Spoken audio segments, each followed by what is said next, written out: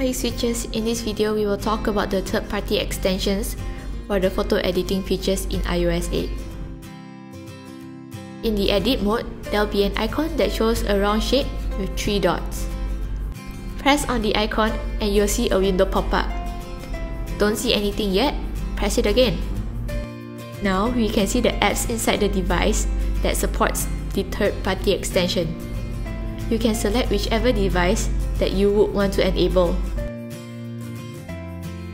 You can apply the filter that is present in the P2 to edit the photos.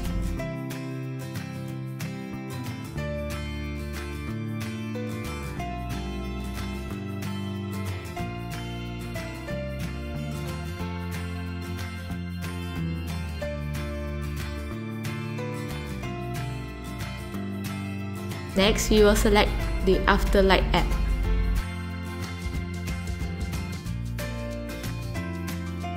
Certain third-party apps will provide more advanced photo editing tools for us to use.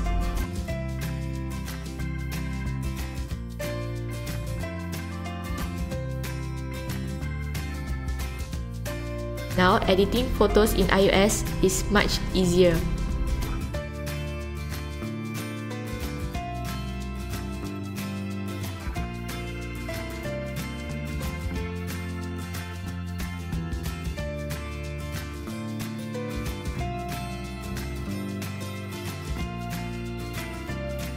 Thanks for watching.